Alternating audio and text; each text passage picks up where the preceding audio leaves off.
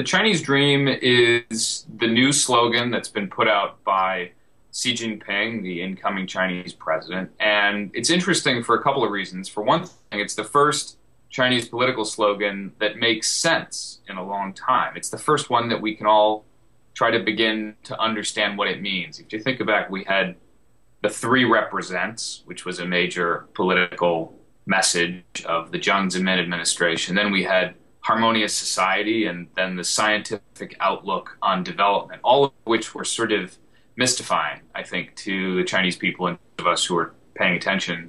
So there's a practical, concrete quality to this, which is significant because it does seem to reflect what people are talking about here, which is the attempt to try to give individuals in China the opportunity to continue moving ahead economically and perhaps in the direction of political reform.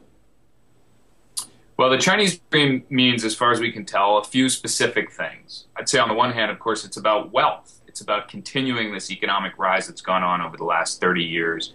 You know, the age of double-digit growth seems to be behind us, but the key, I think, really the challenge now is to make sure that the other 500 million or 600 million people in China who have not yet had they've not yet moved into a city, they've not left the farms, that they have the opportunity to take that next step.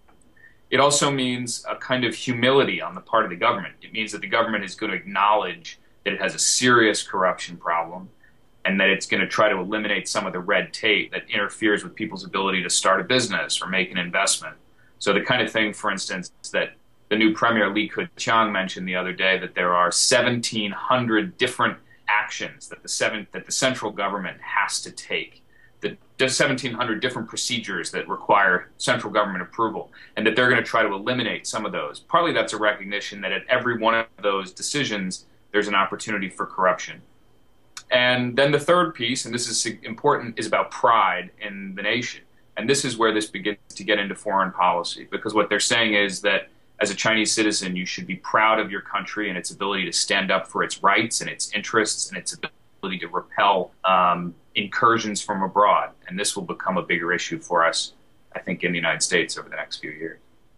You know, what I think is interesting about the Chinese Dream is in fact that it's the first time in a long time that what the Chinese citizen is going for is reasonably familiar to us as Americans, in the sense that really what a person in China right now is looking to achieve is not all that different than what the American dream sets out to promise. Look, I mean, the American dream is about the possibility of being able to take yourself from nothing and turn yourself into something, to be able to actualize whatever it is you want to accomplish in life, whether it's about starting a business or going into government or achieving something in the world of ideas.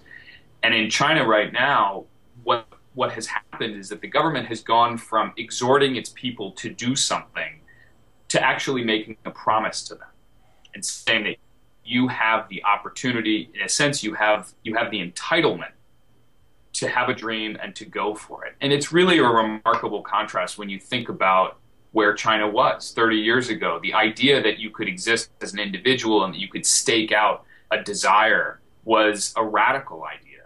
I think the fact that the Chinese dream and the American dream are even coexisting is a remarkable measure of how much China has actually moved towards a quote-unquote normal country.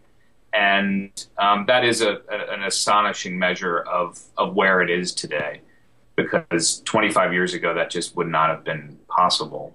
You know, the American dream and the Chinese dream have something significant in common, which is that they are both about the possibility of being able to achieve what it is you set out to accomplish, to go from nothing in life to having something. I think the difference, and this is an important difference, is that the Chinese dream includes a foreign policy component. And that's the idea that it's China's dream to be a strong, significant country on the world stage. And that has now been pushed down to the individual level. And this is going to draw upon the nationalism that we've seen growing in China over the last few years. And I think that's a piece that doesn't exist in our American conception of ourselves, at least in an explicit way. So, you know, the challenge is for Xi Jinping that he has now set a very high bar for himself, rhetorical bar. And the difference is that in the past, the slogan was what mattered. And I think he's going to discover that, in fact, people are looking for substance. You know, in my conversations around Beijing these days, I talk to people about the Chinese dream because it's a fun, easy way to get people to talk about what they want out of life. And people have really concrete demands. They say, for instance, you know, my next door neighbor has a lawsuit that she's involved with. Actually, she's suing my landlord. And she and I talked about it, and she said, you know, I want to be able to go into court with a reasonable assurance that the judge has not been bribed. And I talked to a guy the other day who says, my Chinese dream is to be able to send my child to the United States so that he can get a green card. And these are difficult things. In order for all those things to happen, it's going to require a serious political commitment towards reform. I do think on some level that the Chinese dream is a more powerful idea than even Xi Jinping perhaps thought it was, which is that he thought he was setting out an idea for the country. And in fact, it's been interpreted as the Chinese dreams, plural. It's this concept that, in fact, everybody is entitled to something. And, you know, there is, as it stands now, there's nothing that fundamentally stands in the way of people being able to get ahead. But the reality is that the political system has run out of its ability to accommodate the incredible diversity of expectations and aspirations that people have in China today. I mean, this is the single greatest obstacle, I think, to China's peaceful, stable future, is that the political system as it's currently constituted cannot absorb and accommodate all of this energy that's produced every day by all of these people who are now thinking and desiring and demanding in all these new ways. And it just simply wasn't a force in society 30 years ago. And now that people have sort of achieved a basic level of survivability, they're starting to articulate individual demands in a way that the system is not designed to absorb.